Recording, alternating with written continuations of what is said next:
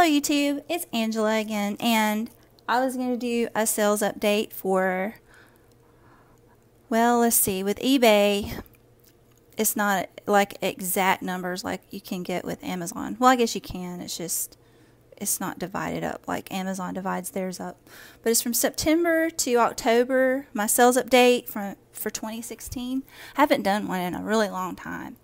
And I just thought I would do one because I'm going to start ramping up my listings like a lot, so I want to kind of have something to compare it to. So on my eBay, not very good.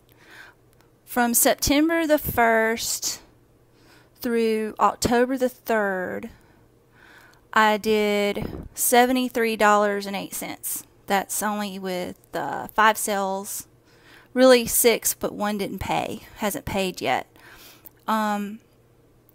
So this is the breakdown of each sale, what I sold it for. And that's not what I was asking. I took offers.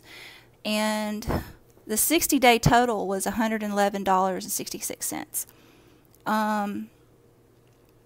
I would say $10 is a waiting payment, and the actual total for eBay after the $15, because I figured shipping is $3 per item, and then that's about $15. So and I always had like 40 to 60 items listed at any time, and I have a 500 limit, so I guess it's not too bad considering I had hardly anything listed. So for $73.08 minus $15 is $58.08. That's what I made on eBay. So with Amazon, let's see, with my Amazon affiliates, this is for September only. I'm not going to do an October update because I'm going to wait till the end of October to do a solid month for them. So I did pretty good. This wasn't as good as the month before. And I've been like uploading products onto all my websites pretty regular, but not as regular as I'm about to start doing. So with Amazon, I had 80 sales, 16.23% conversion, 447 clicks. My earnings was $86.45. The revenue, of course, I only get like a 4% off of the revenue, which is $1,371.31. I shipped 74 items. And of course, with the Amazon affiliates, I don't even touch any products. It's just that people click through my link on my website, and then I get a commission for it. Let's see. Etsy, I have 5 items listed, and they're digital, and I'm about to start sewing a whole lot of stuff and put on Etsy and creating a lot of jewelry and stuff. So there's 0 sales. Kindle, of course, 0. I haven't even written a book yet.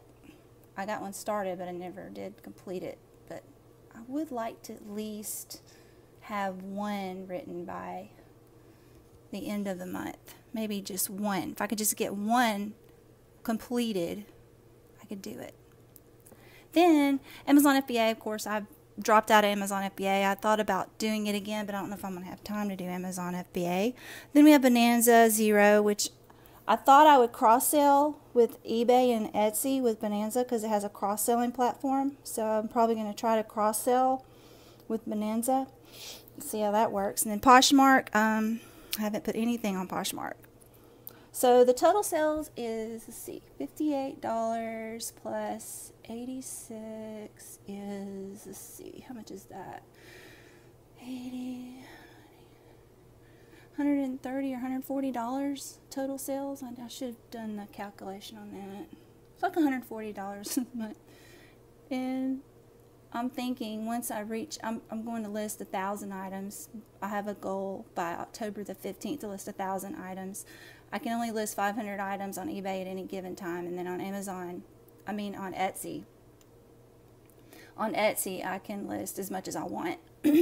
So I'm going to try to list 500 items on Etsy on my 3 stores I have on Etsy. So, well, that's that, and I'm going to do a little sewing. I'm going to sew something. There's something I want to make, and I'm going to do like a little tutorial on that, show you how I do this one thing that I'm going to try to complete tonight. Okay.